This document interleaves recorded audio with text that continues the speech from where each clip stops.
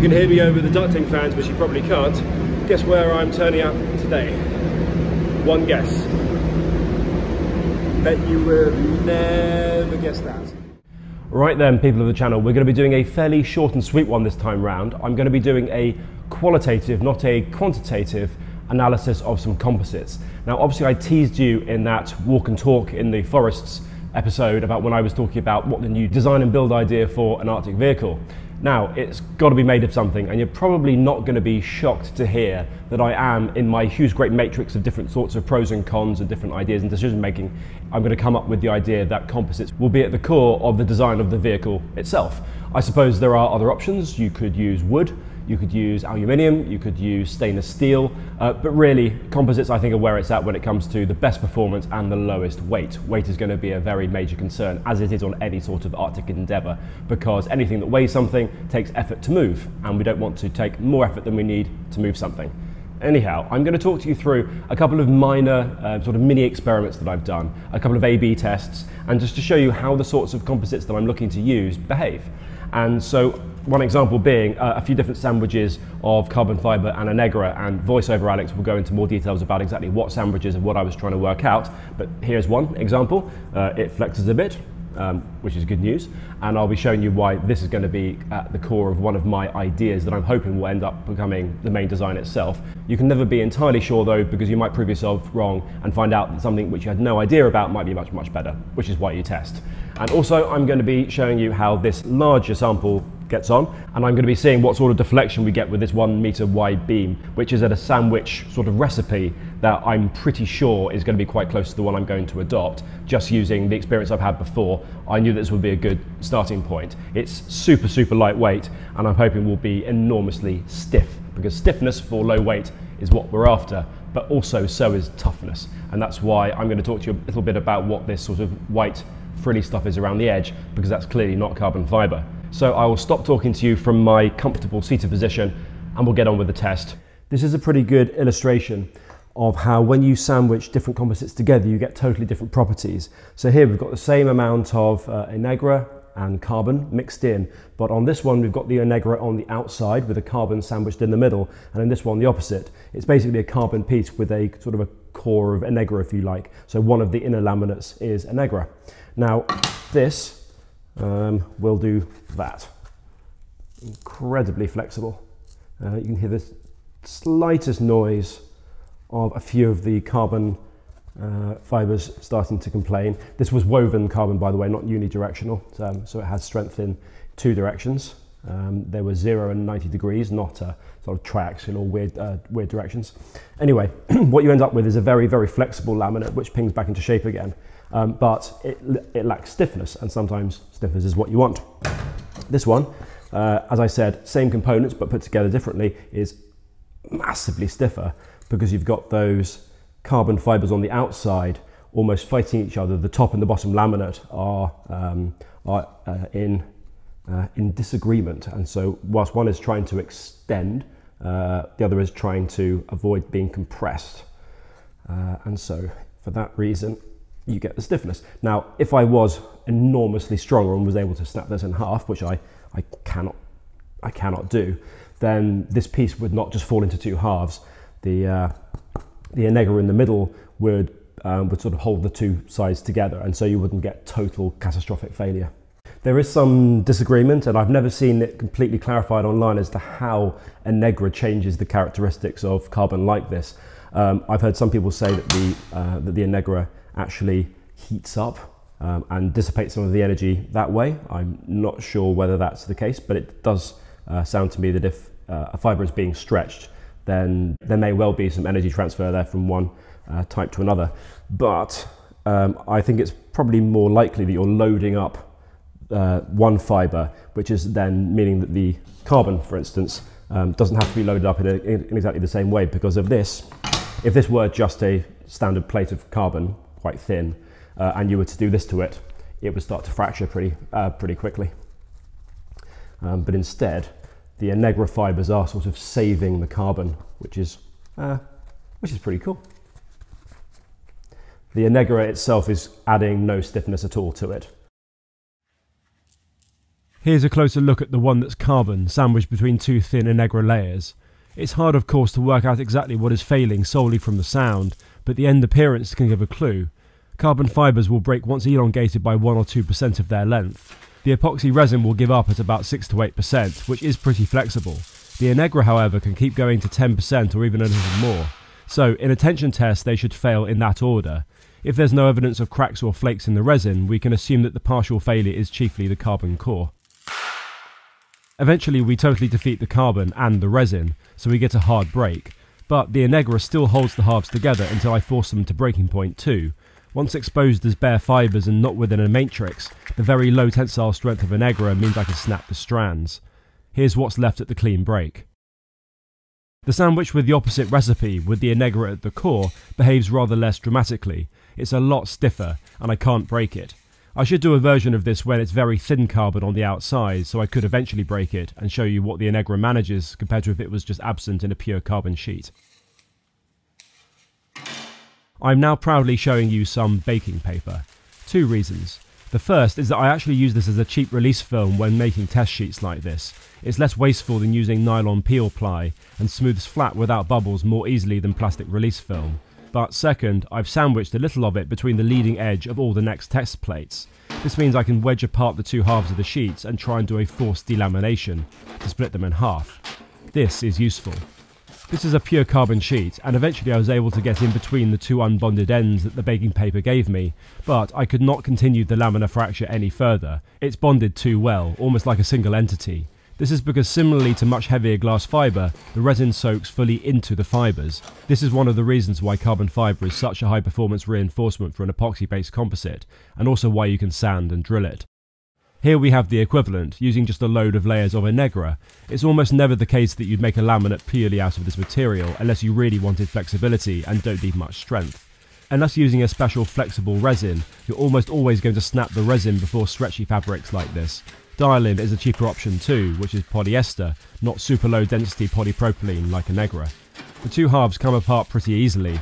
Granted, this sort of concerted effort to delaminate is unlikely in the real world, when flexing and point impacts are more common, but I'm interested in a potential laminar weakness Innegra may introduce to an otherwise consolidated sheet made of carbon. A closer look shows that both halves are the same, with equal amounts of fractured resin on both. Since we now have the chance to flex a thin sheet to failure, here's a fold, hard in half. The resin has failed, as probably have some of the fibres on the outside of the bend, but plenty are still intact. Another well-known fibre is Kevlar, one of the brand names for aramid fibres. They are strong and stiff, but less so than carbon, and also a little stretchier, but nowhere near as stretchy as Innegra. It's often used woven into a hybrid with carbon, but as you can see, it shares another characteristic with Innegra in that the resin doesn't soak in, it just surrounds the fibres, meaning that you can separate plies with a concerted effort, and here again you can see them only coated in resin, still visually fibrous. Now to how different cores behave. It's common to use a core material to increase thickness and therefore stiffness, but without extra weight or cost. I've used carbon as the bread of the sandwich, and the filling a very popular solid sheet of closed-cell PVC foam. It comes in various thicknesses, doesn't soak up resin, and can be lightly heat distorted if you want to shape a curve into it. My intention here is to see if it's good enough for the epoxy to bond to without any surface preparation. Similarly to before, I want to know at this stage if a core material bonds poorly and so cedes a delamination. So, of course, since even a strong rigid foam isn't a match for this sort of force, it fails, but it's the mode of failure that I note and I'm impressed by. It fails at the centre of the foam. There's foam strongly bonded to both sides of the carbon, so an excellent companion for the epoxy resin. Same sort of test, but this time with a hexagon stamped foam made of PET, which facilitates infusion resins, will therefore be heavier as it allows resin flow, but can drape and bend more easily. The failure felt the same as the PVC, and the epoxy bonds just as well. Good. This time a flexible fabric mat called Soric. This obviously follows contours better but is not closed cell, so will soak up heavy resin. I also used one side Kevlar, one side carbon here to see if there was a difference. Almost identical to the rigid foams, the epoxy bond was exceptional and the saturated fabric was a point of failure. Next, a natural option, balsa wood. This has compression strength far better than the foams, but is denser, albeit not compared to other woods of course. It will soak up a little resin, but not like an open cell foam or mat, and this impregnation may in fact help the bond. In this test the result is rather familiar. The balsa failed, but this is not end grain balsa, which I couldn't find in this thickness. It may not have split into subsheets otherwise.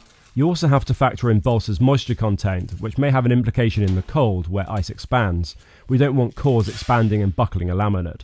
As you can see from me continuing to bring forth wrath and disruption, this probably wasn't the best balsa for a fair test. My apologies are duly forwarded to the balsa wood community. It also comes in lots of different density grades to balance weight and strength. I had some spare sections of all of these materials and was just curious more than anything else, and so did some, let's call them open sandwiches. Soric matte on carbon here, and I varied the amount of resin from a light surface coating to a full saturation. The fabric matte, of course, is again the weak link, but the hexagons that were solid and full of cured resin refused to budge from the carbon. In practice, we can assume this core to have the strength and flexibility of pure resin. I did the same with 2 plies of Soric and couldn't get them to delaminate. Soric does come in different thicknesses, but not very thick ones, and I think that multiple layers could be a good candidate for complex shapes if we don't mind overly about extra weight. Honestly, these final 2 with the 2 sorts of rigid foam didn't add a lot to our accumulated wisdom of humanity. Since I only laminated 2/3 of the fibre, I spent most of the time fighting with dry strands, and we learned only that the board still bonds well to the carbon. When not bonded, they are brittle and snap away easily. Nothing to see here. On that note, we moved to the main event, a full-size test. I noticed how enthusiastic you were about the artistic trolley introduction to the Temu episode, which by the way was the only episode on this channel to ever dip below a 97% likes to dislikes ratio, and it wasn't close. But not due to the trolleys, hence their reappearance now. I'm busy making a test rig, all fully health and safety approved and endorsed. Across the span, I place a 100cm by 20cm beam. I don't secure or bolt it down either end, as I want to let it flex should it so desire, and we can assess its honest behaviour. The beam is a cord sandwich, unsurprisingly, a total of 4 layers of unidirectional 600 GSM carbon fibre, 2 layers on top and 2 on the bottom, then 1 layer of the same carbon but at 90 degrees, so that the beam doesn't snap along its length. Finally, either side of a 10mm PVC foam core, a layer of 120 GSM Innegra. I've not cut the sides flush, so the contents are easier to see. But at the cut ends, this gives you a sense of what we've made. The core is thick primarily for stiffness, and should also be useful in terms of inherent buoyancy and thermal insulation. Now, I set up the slow motion camera setting, and it totally defeats me as to how, as I walked away from the camera, the focus point shifted. I've never had this camera on autofocus, always manual. Anyhow, we can still see more or less what's happening, and if you're more interested in the back wall, well, there it is for you. Upon placing all my weight on the middle of the span, we get a little flex. This is about 15 to 30 psi of pressure depending on how many feet I had down. Next, a little jiggle to see how it all springs back. The sound is mostly echoes from the corridor and slow frame rate, not despite what it sounds like, a hyper-violent end of the universe as we know it. Then some more aggressive jumps, and the beam is just fine.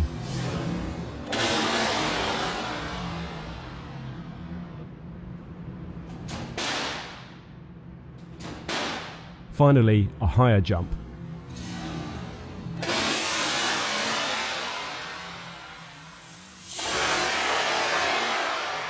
Failure of some sort, but I'm intrigued to know of what, given the prior tests and the known strength of unidirectional carbon fibre. Remember, the narrow beams will resist these impacts much more weakly than a large sheet, say the 5 by 2 metre floor of a vehicle. At first it looks like a delamination of the core from one of the laminates, but as we look inside, you can see that the foam is actually still bonded to the Innegra carbon face. The foam has failed, but not neatly split down the middle. Another win for the epoxy and the bonding surface of the foam. Let's have a look and see what happens when we try and pull these 2 laminates apart now and see where the next bit of failure is. I suspect that this carbon is going to be very flexible.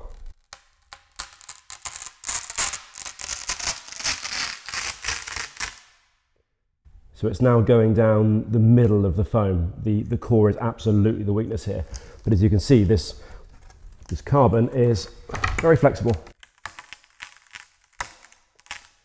That noise is coming from the foam, not from the carbon itself. The carbon is bringing perfectly back to shape again. There's no permanent deflection going on there.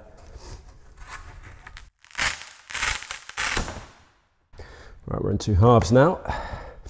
And let me just show you how this performs now. Try to work out what's failing there. So that's a reasonably tight radius.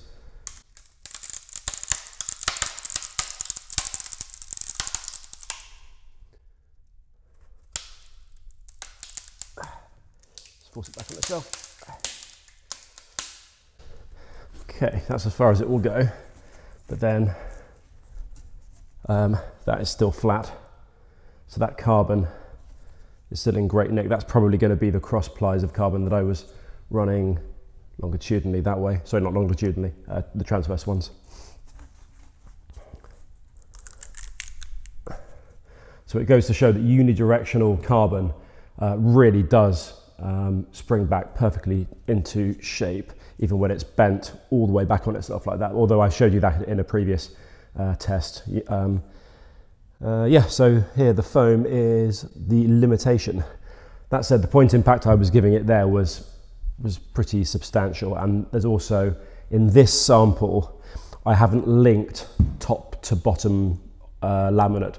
It's simply laminate, core, laminate, and there's no way of actually holding those two laminates together, and I'm hoping that some kind of through core system I could try and invent, maybe like a slot I could cut through and then pass some laminate that actually physically connects the two together with a fully resined up sort of joiner.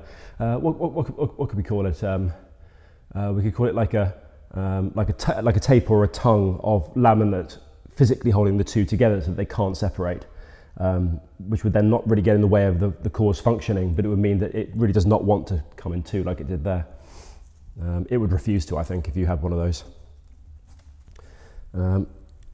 But you would have thought that if I was doing lots of damage to these carbon fibres, that I would start to leave.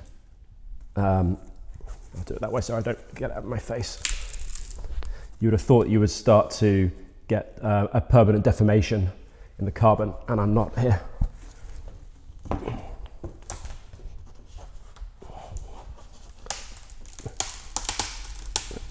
That's pretty impressive. That's pretty impressive. That is still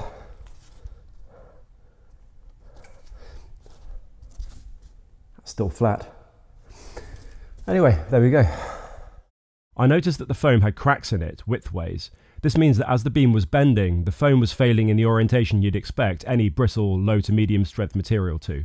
Splits in a core actually don't matter so long as they stay bonded and they don't crush under compression. You commonly butt joint separate sheets of core materials together anyway. I also did a brief test on a thin sheet of PVC core foam, this time to see the behaviour of curing resin. I want to find out the window of time you have between the resin being too thin, so flowing and not sticky, and when it's only slightly tacky and nearly cured. The bit in the middle is when the resin is highly adhesive and helps keep new layers of fabric in place, ready to wet out and maintain a chemical bond throughout a part.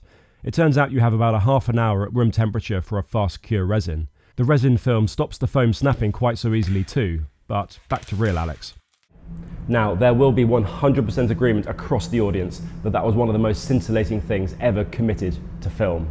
And I'm hoping that you'll be sticking around with us for the next episodes where we start to actually make stuff out of these sorts of things, as opposed to just making small sort of plates of them and trying to break them. Anyhow, cheers. Bye. No, 2 more things. Cheers to my hosts at Vanguard, who you will not have noticed I plugged at the start. And of course I returned the trolleys to their racks like a true champion of community spirit. With that wholesome moment, bye.